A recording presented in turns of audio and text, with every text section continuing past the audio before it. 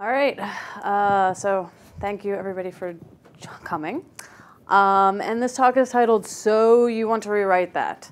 As you said, I am the head of engineering at Runway, and I just led my team through what I would call a successful re-architecting of our system. It took years and many hours of people's time. So I wanted to talk about that, but I wanted to talk about it from a little bit more of a general perspective.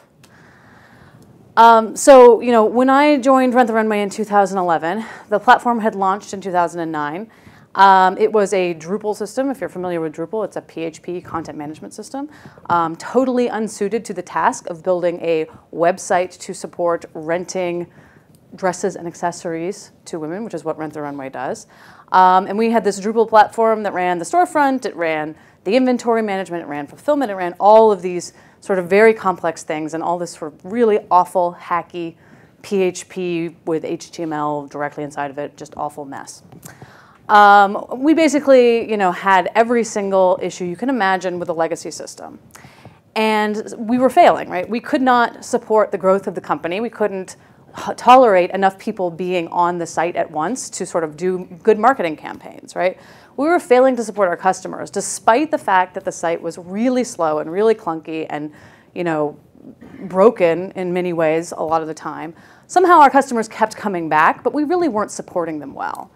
And we were failing to support our technology. The team couldn't deliver software. They were spending most of their time fixing bugs and firefighting. So I spent the last 2 years, I joined in basically Cyber Monday of 2011, so you can imagine how exciting that was. And I spent sort of the 2 years after that, really going to the end of 2013, we were doing a major re-architecting and replatforming of our system. And through this process, I became really interested not just in the experiences that I was having with rewriting, but in the general experiences of rewriting. So this is not going to be a talk where I talk about exactly what I did and the technologies we used and why they're amazing and why you should do this.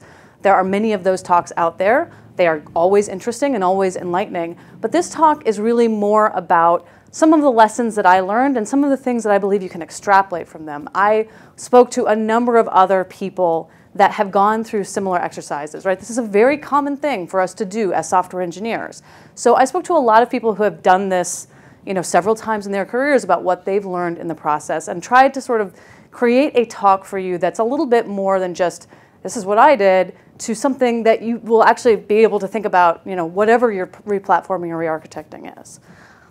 This is particularly sort of focused on the startup world because that's where I am and that's where a lot of people who need to rewrite go. But I think a lot of this is applicable to larger companies as well. So, you know, you're rewriting because you're in a train wreck, right? Generally speaking, when you start a rewrite, this is sort of where you are. This is certainly where I was at Rent the Runway. We were just looking at this thing going, oh my God, how in the world did this happen? How did we get to this scenario? What do we do? And you think, oh, here's what I'm going to do. I am going to rewrite, and not only am I going to get out of this train wreck, I'm going to create this amazing, awesome bullet train. It's going to go 20 million times faster than my old system. It's going to get me out of this mess.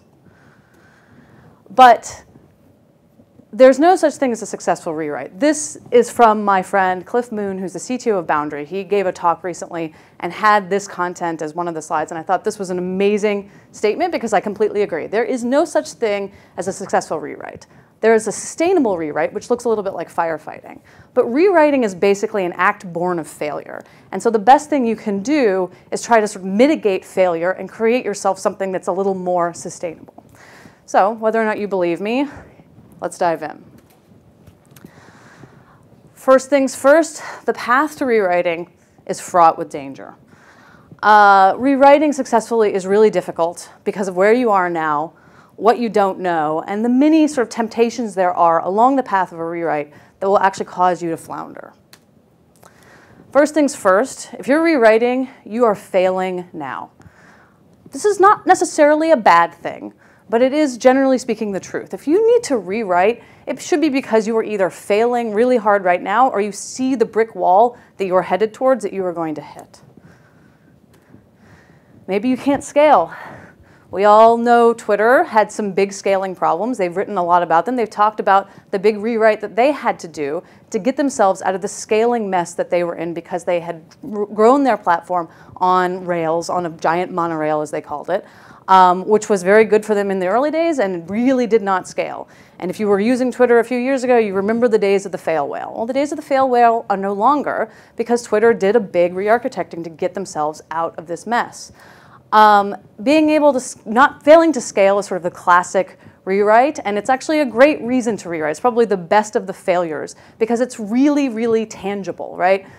It's really easy to sell. People understand it. It's like, oh yeah, like a site keeps crashing all the time. We can't accept new clients. We can't grow to doing more things with our business because we can't scale. Rent the Runway's problem with scaling when I joined was that we were on a version of Drupal where when somebody logged in, you had a sticky session to the server that you were on. And by the way, we were a closed site, so you always had to log in. So what would happen? Well, we couldn't cloud scale our systems. That's not great, right? When you want to be able to put promotional traffic against your website and scale up and scale down, you want to be in that sort of dynamic cloud world. We could not do this. So we had a fundamental problem with our architecture that we could not scale easily. We would have to just allocate servers. That's not a good place to be. You may be failing because you can't meet customer demand. Related to scaling, but slightly different, right?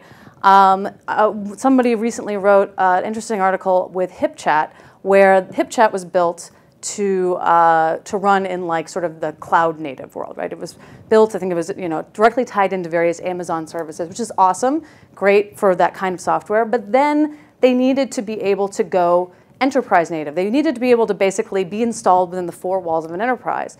And all of a sudden, they couldn't do that because they had all this software that was relying on things that were built into Amazon. So they had a problem that they had to rewrite their way out of, right? Because they could not meet the customer demand. We couldn't scale to meet our customer demand because we had some bad data models, right? So our reservation system was just sort of a hack, right? It meant that we actually weren't getting maximal utility out of our inventory. We couldn't really add more inventory easily, so we couldn't create enough stuff for us to be able to rent to meet our customer demand. This was a big problem for us, another reason why we had to rewrite.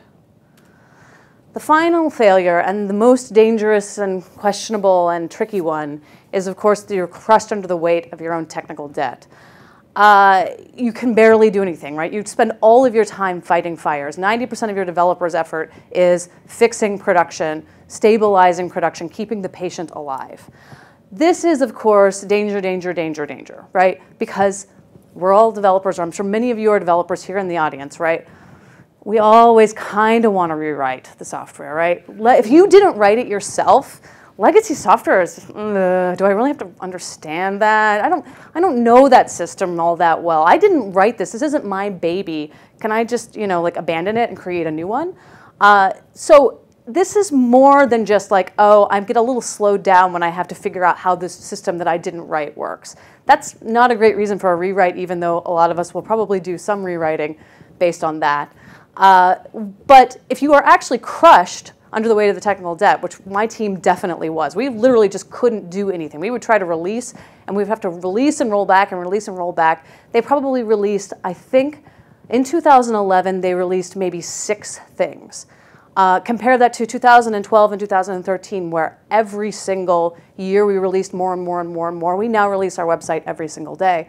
Not always with new features, but certainly much, much, much more frequently and much more successfully. But that required a major rewrite for us to be able to get that done.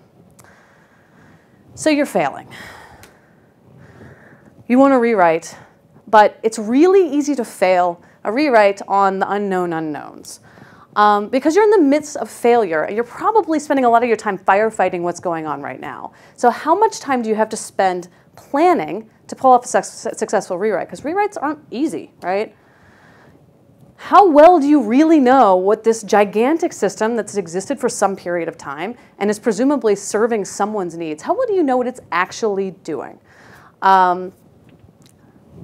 Drupal, right? We had this giant Drupal system that had been written by teams of PHP developers that had turned over. We did not have a lot of existing experts on our team. So we had a giant system whose expertise lived basically in the mind of our original product manager who had been with the company for its entire history. So she knows everything that's going on really well, but that's not that's not great, right? If it's lives in one person's mind at best, and she doesn't know all those details and all those hacks. The truth of the matter is, systems get stronger and bigger just by virtue of living in production, right? They accumulate years of hacks and band-aids and fixes and improvements that it's very hard to really know what they all are. Even though you have the code in front of you, you've got a big code base you're trying to rewrite. How well do you really know what it's doing?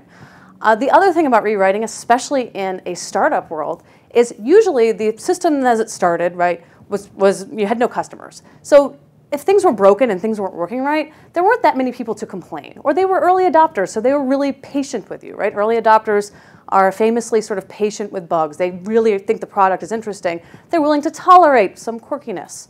If you're rewriting and you're moving into sort of the middle part of your adoption curve, all of a sudden people are going to be much less tolerant of, oh, this thing that used to work all of a sudden just is totally broken for me for a while. What's going on? So you have a much less tolerant customer base using the software that you want to rewrite.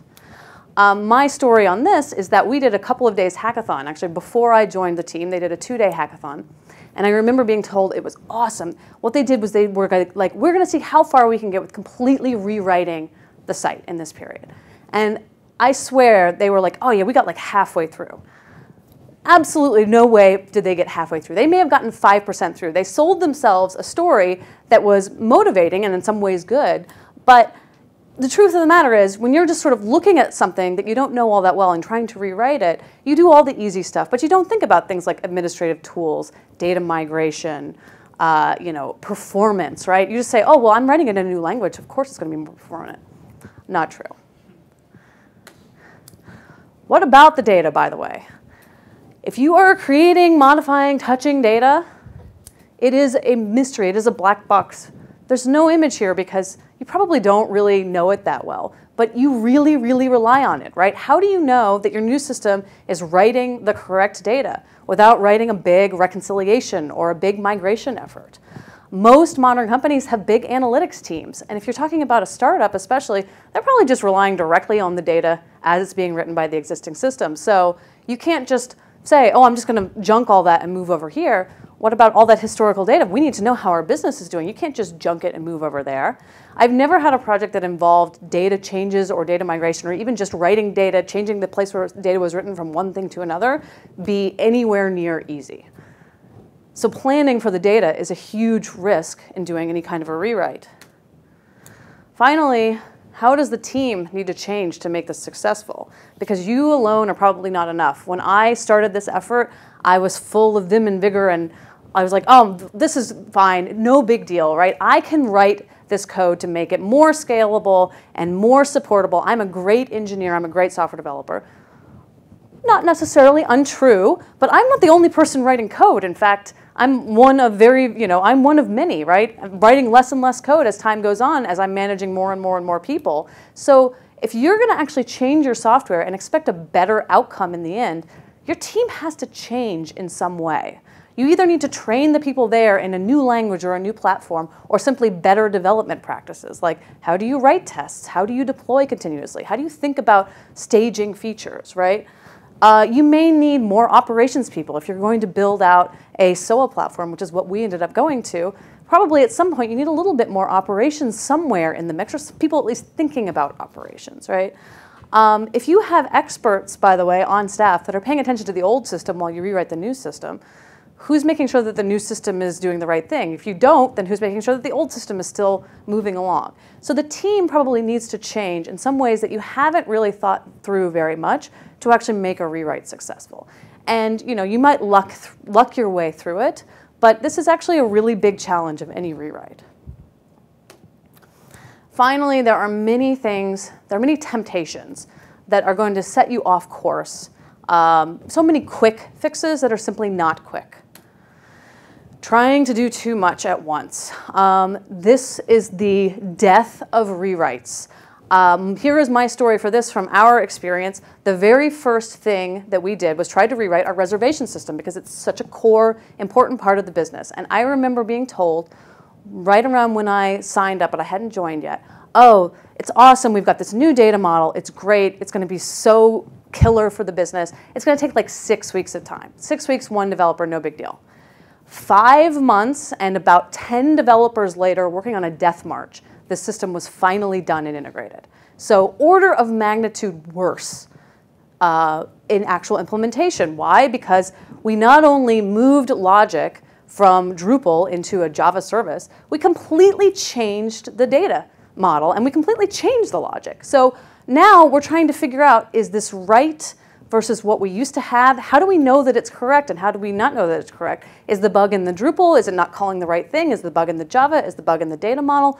Who knows? All I know is that trying to do too much and giving into the temptation of, oh yeah, we can add this feature, this other feature, because you've got this product manager or this business person saying, can you just give me a little more with this, is a huge temptation. And it almost always, it can really very easily sink a rewrite. We're lazy. I don't want to have to think about how I'm actually going to stage this rewrite. So what I'm going to do, we're just going to run the old system. We're going to spend 6 months, a year, 2 years, 3 years writing a whole new thing. And then when it's ready, we're just going to flip a switch and turn the new one on, turn the old one off. Yeah, right. You're just basically being lazy about planning up front and relying on your brilliance to get you through the end. But the likely outcome here is actually that you're just going to take a lot longer at the end because everything's going to be wrong and you might flip that switch a whole bunch of times before you actually get it right. Finally, you must choose wisely the software that you use. I am not going to tell you what software I think is good or what software I think is not, because that is very risky. But I will say that I think a lot of times it's very tempting to say in your rewrite, oh, we're going to choose X, Y, or Z, cool new language, cool new software platform. It'll help us with recruiting. It will make us seem like this dynamic, new, awesome team. And that is very risky because just in the same way that your production software has, gotten better-ish over the years of being in production, existing languages and platforms gain production hardening over the years. I still use Java for a reason because Java is a language that's gotten a lot of production hardening over the years, and I trust that it's going to do right by me. Choosing for vanity reasons is risky. We actually made one mistake in this way, which was we used the very original Play framework. So Play has moved on to a 2.0 version that I know nothing about, but they had this original 1.0 version, which was sort of supposed to be like Rails for Java, which already should have raised red flags, but and we wrote some of our original services in this. Well, fast forward to like 6 months into the project and the Play community has moved on to 2.0. It's not quite production ready, but they've moved on. And we've got issues that we don't really know how to figure out. It's a very complex code base, so we didn't feel like we could just support it ourselves. This is now, this is now the bane. This is the thing that all my developers are like, can we please rewrite this? Can we please? I don't want to learn Play. We moved on to Drop Wizard for most of our new services, but we still have some old things written in Play. And this was an unwise choice for us, unfortunately. Because, as the right software can give you life, the wrong software can take it away. So be careful when choosing. Don't just be led by, hotness, newness, the value of recruiting. I think people overvalue that a lot. Plus, you really don't want to have to teach, not only hire people because they think a language is cool, but then have to teach them a new cool language. If you have no one on your team that knows it, you want to hire experts in it. You don't want to hire people that are like, oh, I love language X. I've heard so much about it. I want to join you and learn language X. That's just another risk. All right, so rewriting is full of fail, fail, fail. You're failing, failing, failing. It's bad, but you're going to do it. We're all going to do it at some point in our careers, at least once, if not several times. So given that this is a generic problem of software engineering, and everyone's going to do it, there should be some principles that we can all apply to actually making this successful, right? Let's figure out what those principles are. Principle number 1 is change as little as possible, right? What did Cliff say on that earlier slide? He said that a sustainable rewrite looks like firefighting. Change as little as possible means find where the fire is blazing the hottest and put it out in the simplest way, if at all possible. Maybe you can just modify in place. Maybe you can just slap a coat of paint on the jalopy or switch out the engine and get along that way. That's not the worst idea, right? there are plenty of software platforms that actually, it's not like the fundamental platform you're using is not going to support you, right? Maybe the fundamental platform you're using would support you fine, but the way that you've written your code in it is simply not supportable. So stop all forward progress, go into that code base, figure out what needs to be done, what fires need to be put out, put them out, and put your team on the right track. This is beneficial to do even if you decide you ultimately need to do a full rewrite, because the fewer fires that are actively burning when you have to do that rewrite, the easier your job's going to be. One great thing that my team did before we started our rewrite was that we spent a lot of time tuning a bunch of database queries that were just poorly written and really hadn't been thought about. That meant that the old Drupal system was slightly more stable while we were undergoing all these various pieces of rewrites, which was good for us because we were less distracted by production fires. So even if you do need to rewrite, spending a little time firefighting what you have right now is actually a very beneficial exercise to do in the beginning. You could just rewrite and keep the language the same. So maybe you have a crufty old Spring framework. Spring, it does not have to be crufty, but if you wrote something 10 years ago, it's probably got a lot of stuff in it. Maybe you want to move it to something simpler like DropWizard or one of the new Java frameworks. Maybe you're in Drupal and you should move to a better PHP framework instead of throwing away all your PHP. Why would you do this? Because moving languages means that you are dividing the knowledge base in your team. And that, again, is always risky. You're already in a fragile situation. Now you're dividing your knowledge base. You probably don't have people that are truly fluent in both of the languages that you want to use. So it's easier to salvage code and knowledge if you don't completely change languages, if you just rewrite but in the same language in a better framework. Finally, you can boil the frog, salami slice, whatever. Change only one thing at once. If there is one thing you take away from this talk, please let it be this, because I would say that I failed in pretty much every way that I say you can fail in this talk, except for this one thing, which was that we changed only one thing at once, and that saved the project, in my opinion. What do I mean by this? So we had this Drupal platform, I've said several times. We hollowed out the business logic out of that Drupal platform, turned it into API calls into Java services. We did this data type, core data type by core data type, core page by core page. And we would integrate it into Drupal, and then, generally speaking, we would maybe even add a couple features. And then we'd do another one, integrate, add a couple features. Eventually, our Drupal layer had become a very thin level of just sort of API calls, at which point we started moving out of Drupal completely and we moved into a thin Ruby client that from the get-go was never allowed to talk to any of the data stores. That was key because I didn't want the business logic and the data store and data access logic living in what I essentially consider the client layer, right? So because we did this in piece by piece and page by page, we were able to iteratively release it, and we were able to actually add features without adding features exactly at the same time as we were doing the rewrite, right? So you would rewrite, add feature, rewrite, add feature. This is the best way to do, iterative is the best way to do any project, right? We live in the 21st century. We've all learned that lesson. Agile may or may not be the best thing in the world, but the concept of agility, meaning being able to do things sort of constantly, is a very, very, very valuable thing. So you want to do that when you're doing any kind of a rewrite.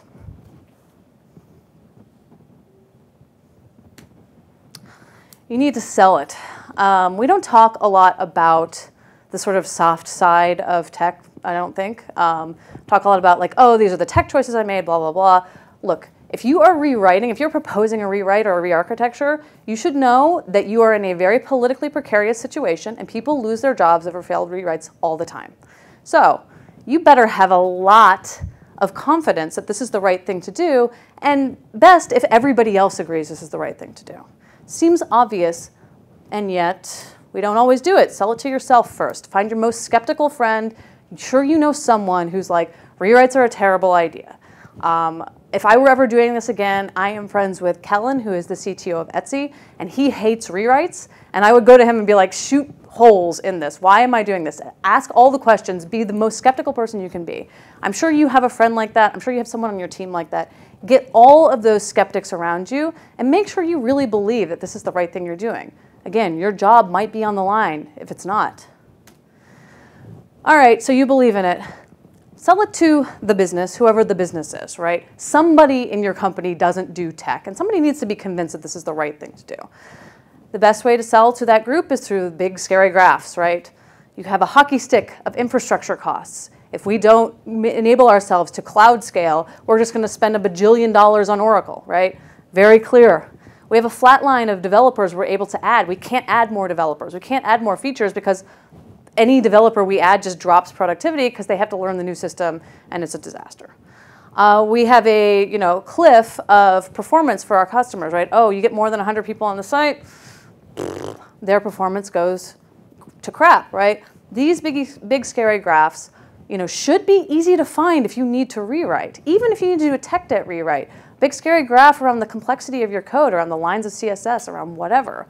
But these also provide you with some metrics that you're going to look at throughout the course of the rewrite to make sure you're on the right track. Finally, of course, your team are the ones that have been working their asses off to make this happen, and they're the ones that are actually going to work their asses off to get you out of this train wreck, right? So you need to sell it to them. They need to be on board. I think as leaders, we sometimes forget that our team needs to understand why we're doing, what the clear goals are. They need to be bought in. If possible, put them as part of the process of choosing what you're rewriting to. Have them bought into the idea that we're going to do this, and we all agree that this new thing we've chosen is the right way to go. When I did this, I actually said, are you guys sure we want to get rid of PHP for Ruby? And they came up with a very compelling argument. Most of the people on the team were actually Ruby developers that had been hired.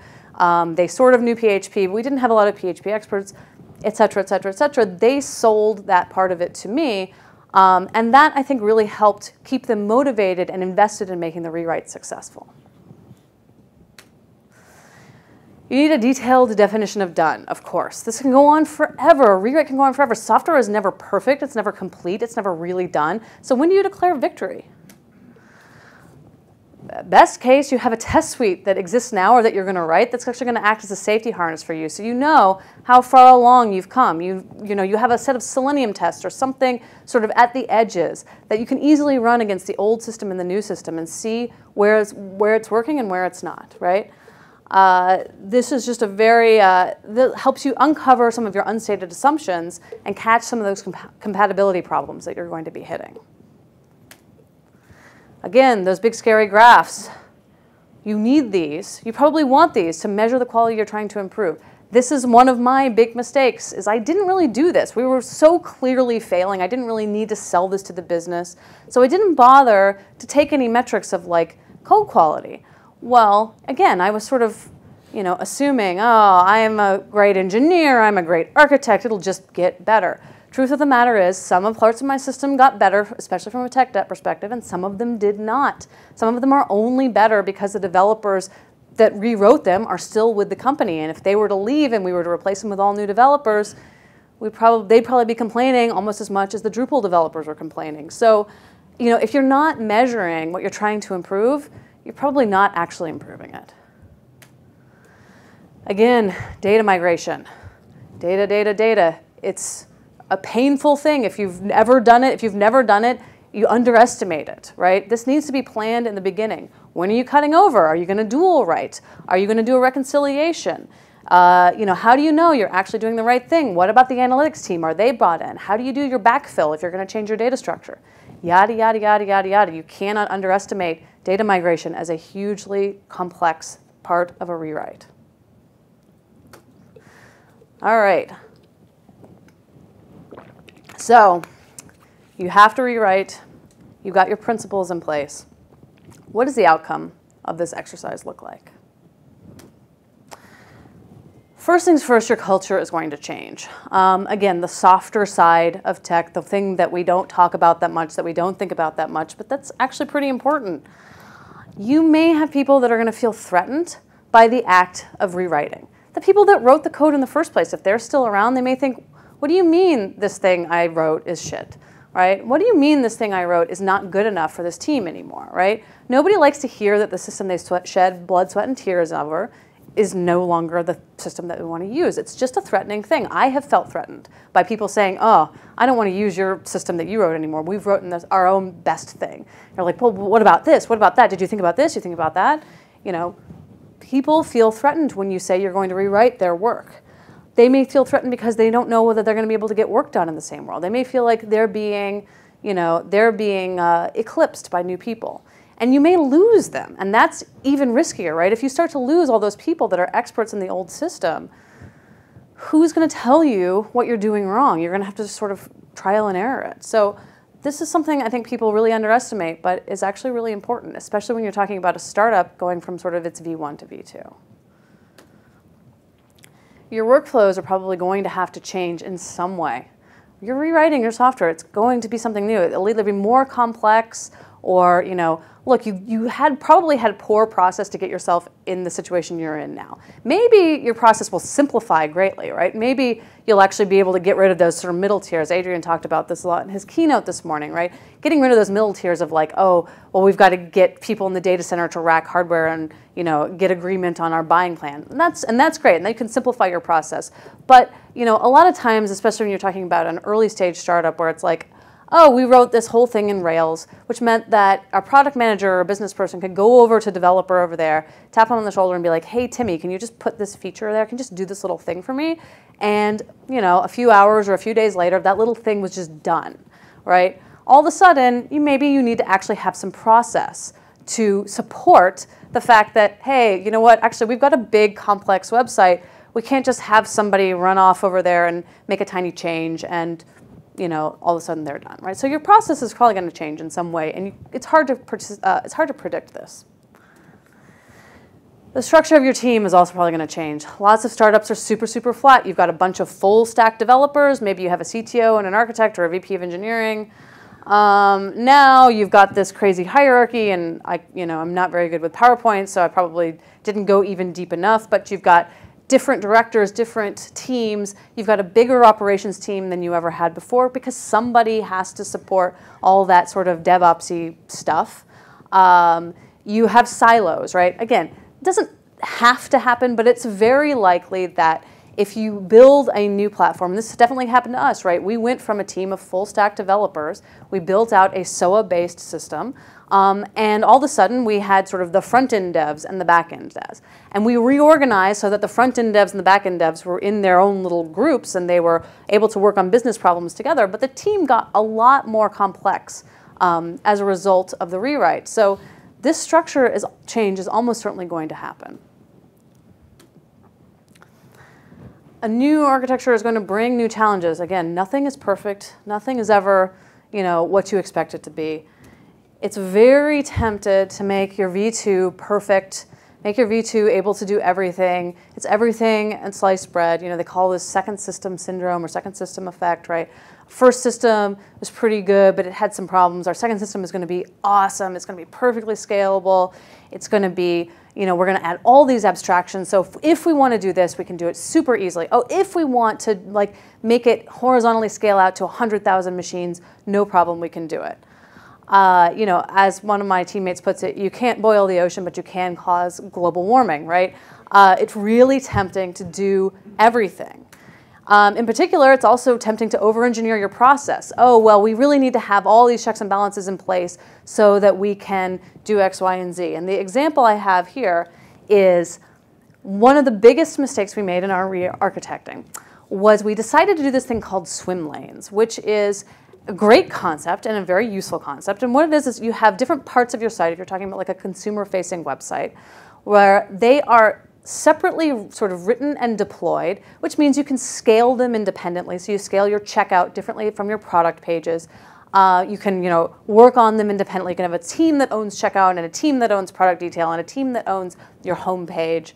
You can have them fault-tolerant isolation, or so you have this fault isolation. If the home page breaks, everything else still works. We tried to do this with our Ruby layer, not really thinking very carefully about the fact that, in fact, it was all using a bunch of shared services, and so for the most part, everything was broken if one of those shared services was broken. We said, oh, but we'll still try this for the Ruby layer. Well, this was a disaster for us. We ended up with these Git submodules that had to be synced. This was like the complexity of just our thin client Ruby that doesn't even talk to the database at all. This is just talking to backend services. And we had all these different sort of Git submodules. A release took 6 hours, and you were syncing all these things to those things. We were deploying in different places so that we could, again, be fault tolerant and isolated. So, oh, if rack space goes down, we're still in Heroku, we're still in this, we're still in that. This was a disaster, and it required basically 3 months of a team going in and really recombining all this stuff and putting a bunch of tooling around our deployment process to turn this into, now it's a 6-minute daily deploy. But in the process of our rewrite, we created this little piece of technical debt by over-architecting for something that we didn't need. We didn't need this level of scalability, flexibility, and fault isolation. In fact, we were sort of faking ourselves out to thinking that we even had it with this. We really didn't. So, this is the way that we failed in these instances. You'll probably find many other ways you can fail, but it's really easy to sort of over-architect yourself to deal with some of these fault cases that you had pains with in the past. You're never really done, of course. The Springfield tire fire is always burning. You can try to hose it off, but it's going to be relit, right? We declared done when our interactive Drupal-facing pages were off of Drupal, right? We declared done at that point, which was great. We still have a ton of admin functionality that needs to be moved out. It's very painful. It takes a really, really long time, right? Now, as I mentioned earlier, my developers want to get out of Play. They don't like all those old Play services. They want to move all of them into Drop Wizard. You're never really done with one of these rewrites. It's only just getting yourself to a point where you are able to be much more incremental is really the goal here. So hopefully, at the end of all this effort, you've created a system that will last longer than its predecessor. How much longer? I don't know. Probably not twice as long, even though I think that's the goal we all sort of put in our minds. Oh, it's Moore's Law. We're gonna last twice as long. 2 is nice. We're engineers. That's what we like. It's probably not going to last twice as long. Hopefully, you build something that has the flexibility to have the things you really need, right? So if you need to scale, you better build something that has the flexibility to scale to more than twice the load that you have now, because in 2 years, your load is hopefully not growing by twice. It's hopefully doubling several times. If you're a successful business, that's the goal, right? Hopefully you have the flexibility to add new features and products more easily. Again, this is what you need. You're rewriting because you can't do these things. So you're hopefully creating a system that is actually, flexible. However, again, another way that I failed in this, putting standards around that flexibility is important if you want to mitigate the complexity that flexibility brings, right?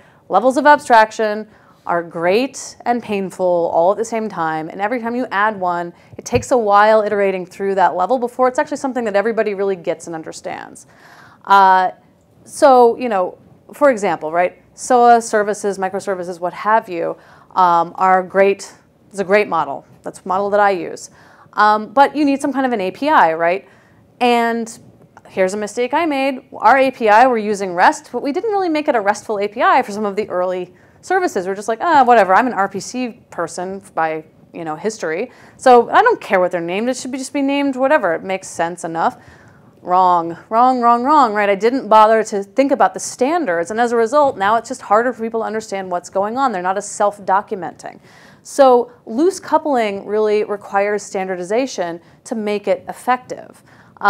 This can also be, middleware, right? Middleware is actually kind of great. I mean, it's a different point of failure, but middleware can be a very productive thing. But if you have no standards around the way you use your middleware, if you don't have people writing clients, if you don't have a standardized way of generating DTOs, data transfer objects, things get hairy very quickly. Having a uniform way to do concurrency, to think about your network, to do metrics, to do monitoring. All of these things are really important if you're going to put a lot of flexibility in to mitigate the complexity that comes with that flexibility. Finally, when you're doing this build, hopefully you build with the needs of a smaller or a larger team in mind. There could probably be a whole talk about rebuilding for smaller teams, right? That's a very useful thing to do. And in fact, this is a reason that you should rewrite software at some point, because it requires 10 or 20 or 100 people to support something that really should only require a very small team to be running. If you're rewriting for that reason, it's going to be a very different process than if you're rewriting because you have 10 or 20 people on the ground now and you expect to have 100 or 200 in a couple of years. Microservices and the services sort of model is very useful for thinking about, great, I'm going to have 200 people. How am I going to make them able to be independently effective? Okay, I'm going to create sort of these very easy to see divisions, and I'm going to create a model where you can easily add new things and spin things up. You can also, though, do this in the monolith world, at least to some extent, if you have really, really great continuous deployment. There's a lot of tooling required to make that happen, but if you have a monolith that is deploying very, very frequently, has really good operations and tooling around it, you can actually put a lot of people on that code base, and they can be pretty productive. Hard to do, though. Both of those cases actually have their trade-offs. Both of those cases, actually, for the most part, they just need more thinking about ops, DevOps, whatever. Those tools around them, around either the continuous deployment, the microservices, both, are actually pretty hard to build, and that's a big thing that you have to think about. If you're going to grow your team to 200, you probably need a lot more operations support in this architecture. So, everything's not fine, and you need to rewrite. And what are you going to do? You know it's time to rewrite. So sell it, change as little as possible, know what done looks like, prepare for a brave new world. Your architecture is not going to be perfect. Your team's going to change. Your culture is going to change. Your process is going to change in ways that you may or may not anticipate. But hopefully you create something sustainable that comes out of this, right? Hopefully at the end of the day, you've created yourself a more sustainable future that has the flexibility that you need. And that is it. Thank you very much. I have the obligatory I'm hiring slide, but I would love to chat with any of you. Also, feel free to tweet me at Camille on Twitter if you have any questions. Don't get to catch me. And I have a blog, which is whatever, and a few photo credits. And that's it. I'm happy to take any questions if anyone wants. I know it's lunchtime. You're probably all starving.